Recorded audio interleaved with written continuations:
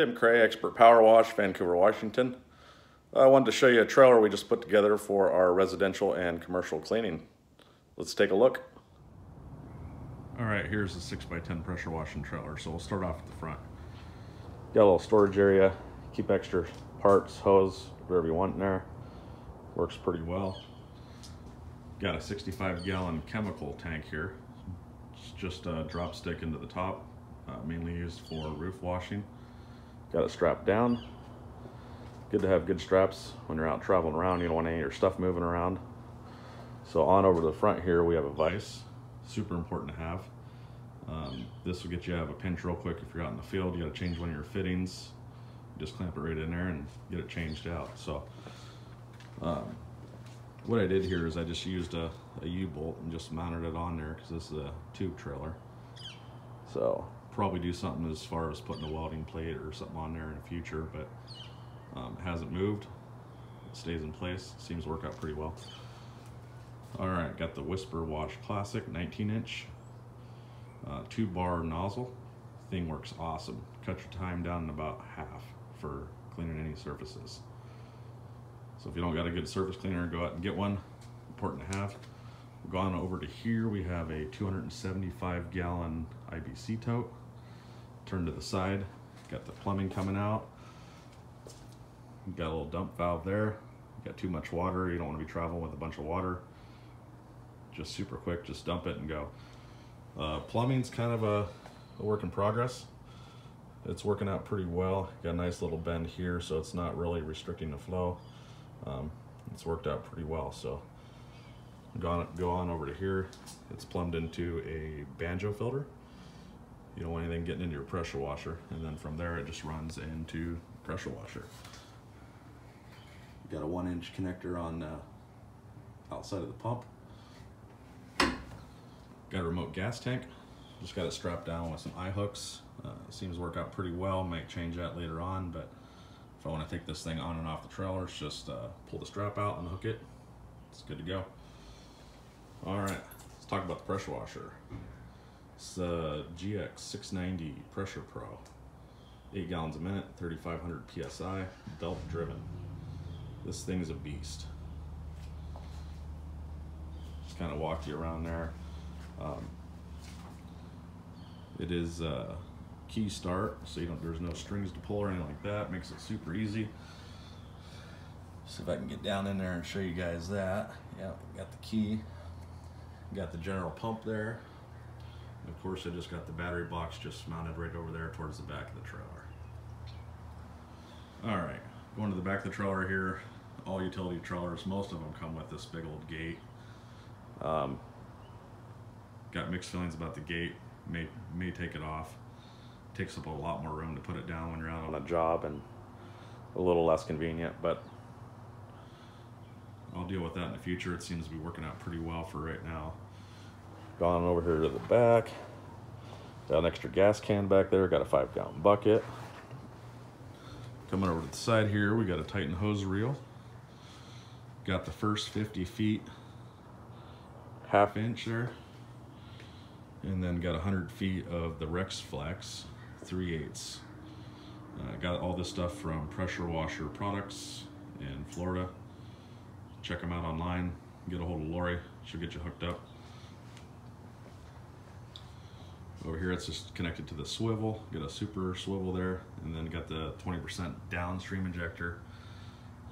Got that all plumbed in there with quick connects. And then it just runs off to the side.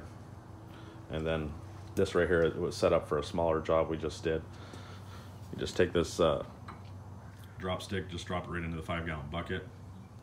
Got a piece of PVC here, it kind of holds it down in the bucket so it doesn't float to the top. Then when you're done, you just pop it back there wherever you want to put it. And then at the end of this high pressure hose, we got a ball valve here. This thing's been really handy if you want to switch between like your guns or surface cleaners, anything like that. Just turn it off, unhook, and then plug in your gun or your surface cleaner. This thing has been really, really handy. So if you don't have one of these on the end of your pressure hose, get one. All right, so moving on over, Oh, we got the eliminator there. This stuff is a fantastic surfactant.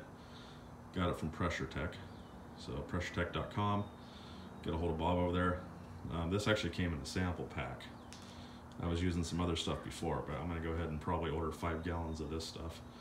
We'll just move that off to the side there. You guys are probably all wondering what's in this big black box, right? Well, let's take a look. I actually got this box on clearance for 30 bucks. I don't think I could be more happy with that.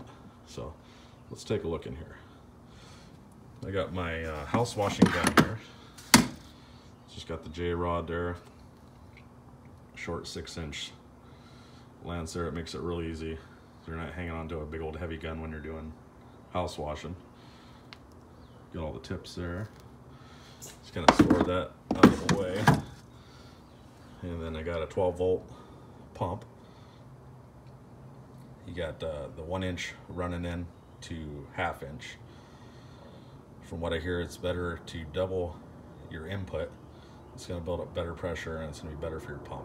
Could be totally wrong on this, but that's the way I did it. It's been working out pretty well. So one thing to point out here, these little things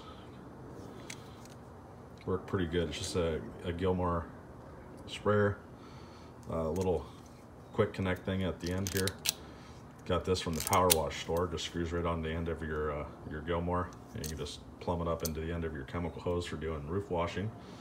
You can connect your J-rod to the end of that. So extra little gun in there. They got the blue hose there that runs to the side and runs out. Got a marine battery here, deep cycle. Got it all plumbed into a switch.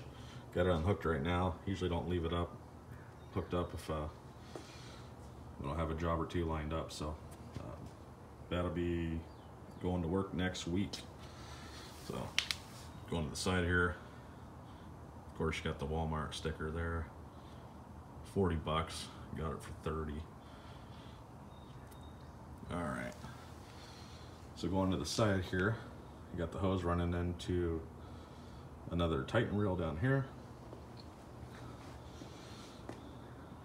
Not super enthused about the way that this is sitting down below the bar, but the hose just kind of comes out and rolls over the top. It works for now.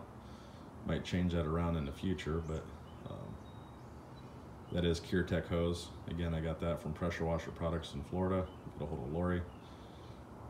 And then moving on up to the next Titan reel, we have Flexzilla. This hose is amazing. So you guys are running water supply hoses. You don't want kinks. You want it to be flexible. You want it to be durable.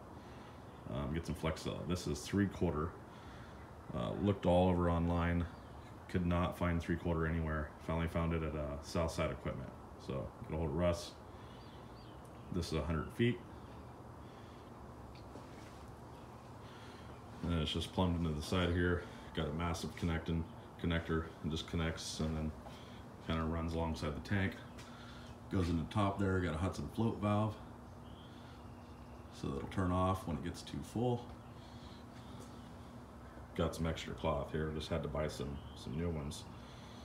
Always good to have some microfiber cloth with you. So wipe your hoses down. Any touch-up wipes around the house, you can do that. Well, that's pretty much a trailer, guys. If you have any questions, I know there's probably people out there that would do it different, or hey, change this, or that's not set up correctly, but this rig works out pretty well. So this is our mainly residential. Also, it does commercial work too. So, all right. Talk to you guys soon.